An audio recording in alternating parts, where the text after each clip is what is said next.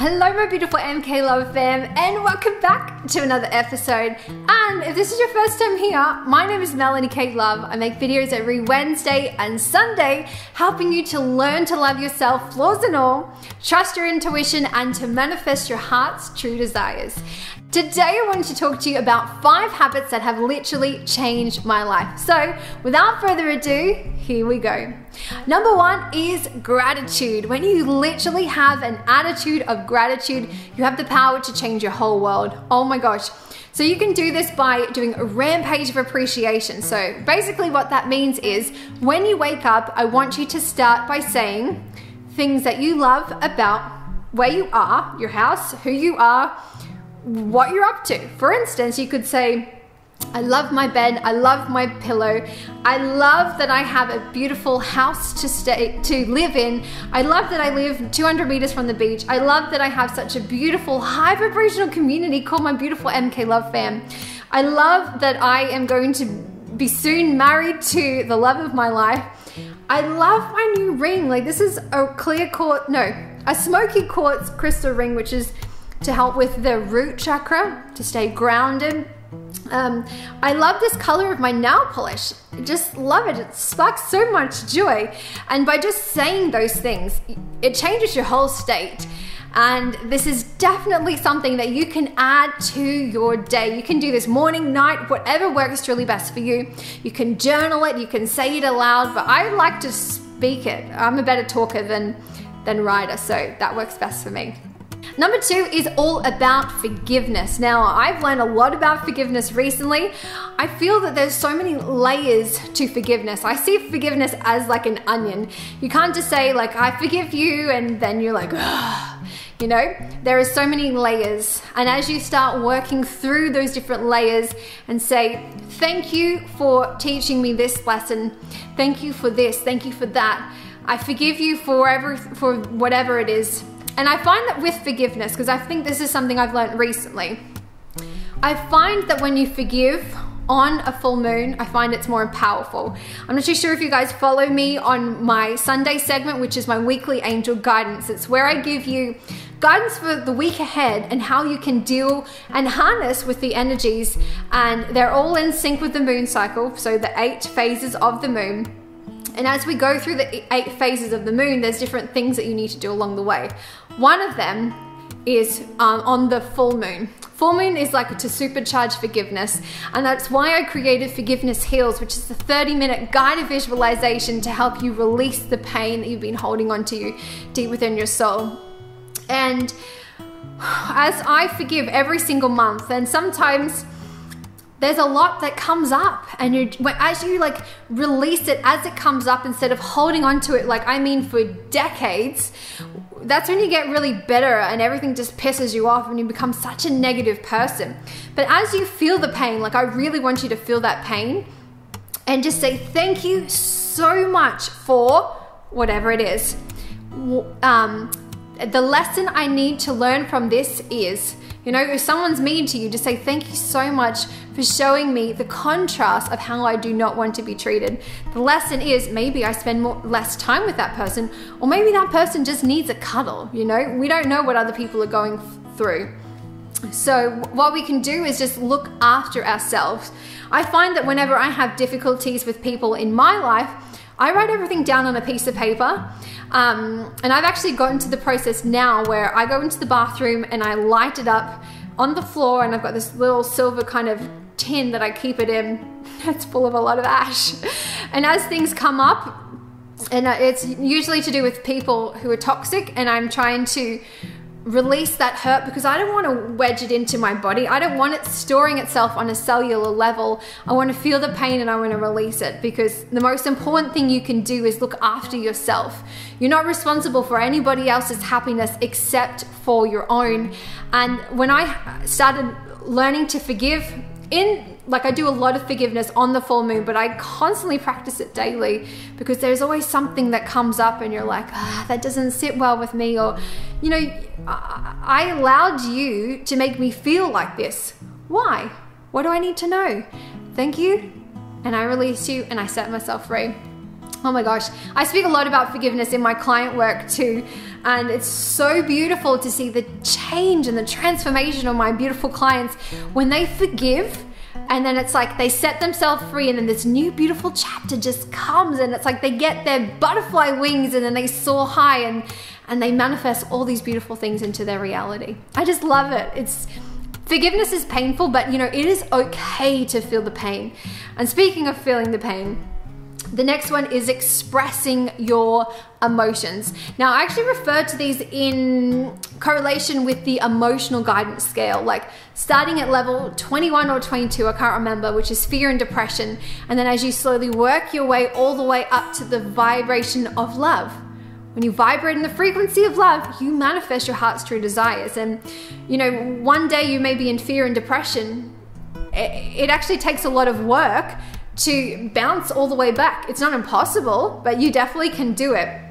But just like taking it one step at a time. Reminds me of that Jordan Sparks song, one step at a time, you know, and I think it's so beautiful that's like, if you are in depression, which basically segments into deep rest, and it is a reflection of you thinking back on the past. It's like, okay, you need to heal yourself, which, how do you heal yourself? Forgiveness and love. So it's just so beautiful. It's just acknowledging how you feel and not dismissing those feelings. Like if something really bad goes on, cry until you have no tears left, because when you cry all your tears left, you can set yourself free, and then you have the ability to rebuild and become stronger. And it's all about learning those coping mechanisms and strategies to help you along the way. So if you're happy, be happy, relish in that delicious energy, and just know that, you know, we can't always be there. But if things go down, then you know what you need to do to get yourself back up. So don't feel disheartened about where you are. It's like everything is working out for you. And I want you to say this: I am where I am, and it's okay. Everything is working out for me. No matter where you are exactly where you need to be. So surrender to the process, because it's going to set yourself free. Okay, the next one is trusting your intuition. Now, how do you do this? Okay. The way that I learned to fast tune this one is by becoming vegan.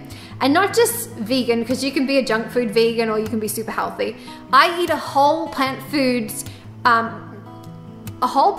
plant-based diet. So I basically eat plants, so anything grown in the ground, in their most natural and unprocessed state. So I'm talking like for breakfast, banana and berries with some peanut butter and flax seeds mixed together with some water. Lunch is like falafels and hummus and green salad with some pita bread. You know, whatever that looks like for you. I love eating plants in the most natural state because it makes me feel good. It gives me energy. I know that as I eat a rainbow of food, which correlates to our 7 different chakras, I know that I'm getting all the vitamins and the minerals and the nutrients that I need to thrive at optimal health and vitality. And that makes me feel amazing. And when I learnt to change my whole diet and the way that I ate, it basically gave me the spiritual awakening. And during that stage, it literally helped me to listen to my intuition. And when I learned to literally trust my intuition, I felt like there was different layers of the spiritual awakening. Food was the first step which helped in that awakening. And then from that, I learned self-love. And I just learned to see that everything that I ate, drank, said, thought, I was like, because I love myself, I'm choosing to eat this. Because I love myself, I'm thinking high vibrational thoughts. Because I love myself, I'm surrounding myself with people who love me, flaws and all. You know, and I think when you learn to trust your intuition, it's a game changer. It is literally like a superpower. And that's kind of accelerated a lot over the last year. And that's why I got into doing private angel readings. And that's why I do weekly angel guidance on Sunday, because I love connecting with the angelic realm. I think it's incredible. And it's kind of like your own like private coach deep within your soul that says yes or no. Or they show you different signs and symbols to notify you of different things. Like if any of you have ever had a loved one pass away and they send you signs, it's like, oh my gosh, you're here. Like my dog, Jessie, I'm not too sure if you've been following me for about 3 years, because I did a video a couple of years ago when she passed away. And since then, she comes to me, like she came to me on the weekend, and the way I knew that she was there, normally she farts because her farts just stink so flipping bad, but this time she smelled like a wet dog, and she knows that I hate that smell of wet dog because I would never let her in my room when she smelled like this feral dog and she just needed to be bathed. Anyway, so she came on the weekend, and it was just like, oh, it's like my intuition is like, Jessie's here.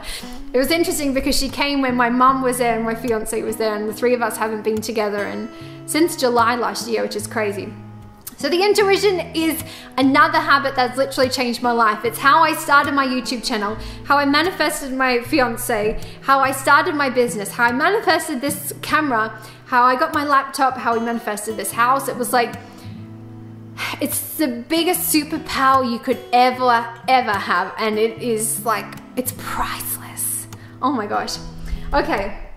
And the other habit that has changed my life is practicing daily self-love. You guys know I speak about this a lot, and I've actually created a free self-love starter kit. If you haven't already downloaded, make sure you do. Over 555 people have downloaded, and you can read the reviews on my website. You can find it at melaniekatelove.com/start here. So in the self-love starter kit, I teach you 3 strategies to help raise your vibration. One is a morning mindset audio to help program your mind for success. The second one is a 5 minutes to bliss guided meditation to listen to when, you know, the shit hits the fan and life is crazy.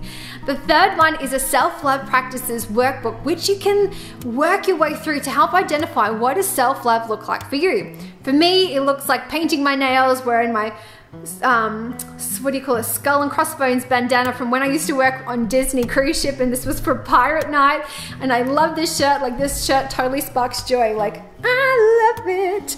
And like, I love this towel because it's just beautiful, and I love my plant. This is Lola, everybody. And I love this. This is my new crystal I got for my birthday. Oh my gosh, it looks so stunning on camera. I just love it. Like, look how raw that is. So beautiful. So yeah, these are my self-love practices. So these are my 5 habits that change my mind. So let me know on the screen right now which of these 5 habits may have changed your life, or if you have any others that you would love to share with me, please comment down below. I'll be responding to you for the first hour. That's from 7 a.m. to 8 a.m. Australian Eastern Standard Time. Oh my gosh, my love, thank you so much for watching. I truly appreciate you. I love that you have made it to this far in the video. And if you haven't already, please subscribe. Join our beautiful MK Love fam, and make sure you hit that bell so you're notified every time I upload. Otherwise, you're gonna miss all this delicious content that is making its way to you every Wednesday and Sunday. Anyways, my love, I'll see you on Sunday for a weekly angel guidance. I love you, I love you, I love you. I'll talk to you soon. Bye.